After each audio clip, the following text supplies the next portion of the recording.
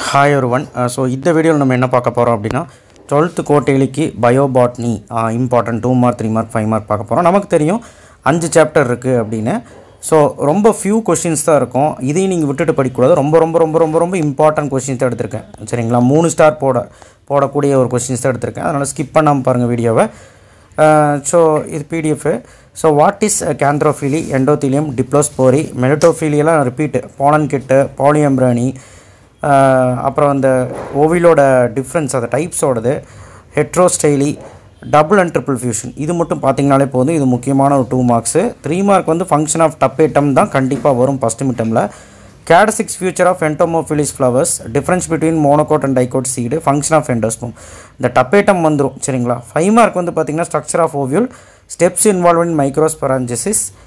இது ரெண்டும் வந்து பார்த்தீங்கன்னா ரொம்ப ஒரு முக்கியமான கேள்வி கண்டிப்பாக வரும். பேத்தனோகார்பி சிக்னிஃபிகன்ஸ் ரொம்ப ஈஸி, அப்பமிக்சிஸ் அண்ட் டைப்ஸ். நான் என்ன சொல்ல வரேன் அப்படின்னா இந்த லெசனை நீங்கள் நான் சொன்ன கொஸ்டின் மட்டும் படிச்சிங்கன்னா ஒரு half an hour 1 hourல முடிச்சிடலாம். அந்த மாதிரி தான் நான் கொடுத்துருக்கேன். Chapter 2 name the 7 constant traits of mental, what are multiple list, back கிராஸ்னா என்ன, define genetics and difference between incomplete dominance and go dominance, what is லெத்தல் jeans. இதெல்லாமே புக் பேக் கொஸ்டின்ஸ் தான் 2 mark அந்த சாப்டர் 2ல். சாப்டர் 3ல நான் பெருசாலாம் ஒன்றும் கொடுத்துருக்க மாட்டேன். வெறும் ஒரு 3 மார்க் தான் கொடுத்துருக்கேன். Continuous and discontinues variation 5 mark உங்களுக்கு தேவைன்னா படிச்சுக்கோங்க. நல்லா படிக்கிறவங்க mental cross and dihybrid cross monohybrid cross and dihybrid cross மட்டும் பார்த்துக்கோங்க. பெருசாக அந்த சாப்டர் 2ல் இது பண்ண வேண்டாம். ஏன்னா வந்து ரொம்ப படிக்கிற கஷ்டமாக இருக்குன்னு சொல்லி கம்மி பண்ணி கொடுத்துருக்கேன். சாப்டர் 3ல வந்து பார்த்தீங்கன்னா difference between மிஸ்சென்ஸ் and nonsense, mention the name of man-made சிரல். இங்கே வந்து தப்பாக எடுத்துக்கேன். Man-made chiral out is formed. இது வந்து புக் பேக். சரிங்களா? அதை தவிர்த்து வேறு என்ன கேட்பாங்கன்னா what is gene mapping, right it's uses, significance of crossing over very important, what is multiple அலிஸ் அதனுடைய characteristics very important, significance of ploidy ஒரு 5 பாயிண்ட் எதிர்பார்ப்பாங்க, mechanism of crossing over very important 5 mark, structural changes in chromosome ஏப்ரியேஷன் அப்படின்னு கண்டிப்பாக கேட்பாங்க. இதுக்குள்ளே duplication என்ன, so அந்த மாதிரி 2 மார்க்ஸ் எல்லாம் கேட்கலாம். அதனால் இந்த டாபிக் நல்லா படிச்சுக்கோங்க. Draw the diagram of different types of ஆனிப்ளாய்டி கண்டிப்பாக 5 மார்க் தான் பாளையங்கோட்டை கொஸ்டின் பேப்பரில் கேட்டிருக்காங்க. ஸோ கம்மி நம்பர் ஆஃப் கொஸ்டின்ஸ் தான் இருக்குது. தயவுசெய்து படிச்சிருங்க, எதையுமே ஸ்கிப் பண்ணாதீங்க. Chapter 4ல் define fermentation, what are material use to grow micro organism like spirulina, இது வந்து ரொம்ப important. Name the chemical used in gene transfer, PBR 332 very important. How will you identify vectors, write the benefits and risk genetically modified food. இதெல்லாம் வந்து book back தான், ரொம்ப important தான். நான் கம்மியாக தான் கொடுத்துருக்குறேன். 3 மார்க் பாருங்கள். ரெஸ்ட்ரிக்ஷன் என்சைம்னா என்ன, அதோடைய ரோல் என்ன, ரொம்ப இம்பார்ட்டன்ட். சரிங்களா? அதுக்கப்புறம் இதனுடைய advantage of herbicide tolerant and graphs, இது வந்து very important. Advantage and disadvantage of BT cotton very important.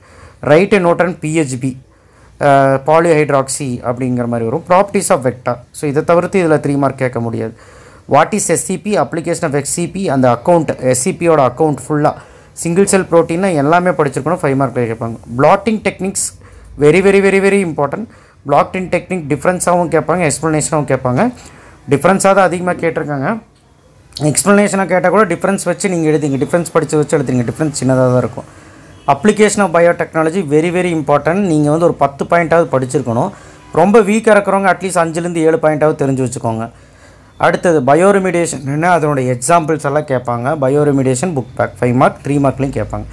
Chapter 5 பொறுத்த வரைக்கும் சின்ன chapter. What is PTC, right the protocol for artificial seat preparation, so right various steps involve in cell suspension culture, what is ஆர்கோனோஜெனிசிஸ் very important.